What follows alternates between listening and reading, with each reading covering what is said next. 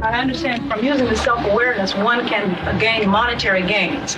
Is this the main thrust of your evangelistic efforts? I'm glad you mentioned money. I guess monetary is just one of those big, sophisticated academic ways of saying money.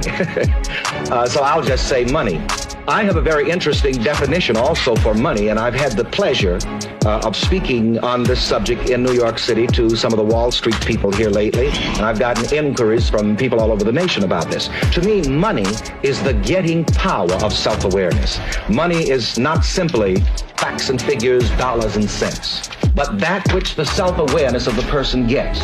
And if a person builds a prosperous and successful self-awareness, a self-image within himself, this will lead him into the ways and means of getting money or whatever form of good that he wants. Is this the ultimate goal?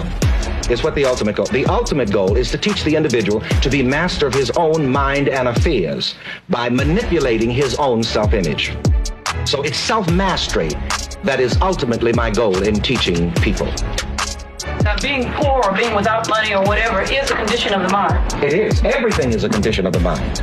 The idea comes first, and then the manifestation of that idea.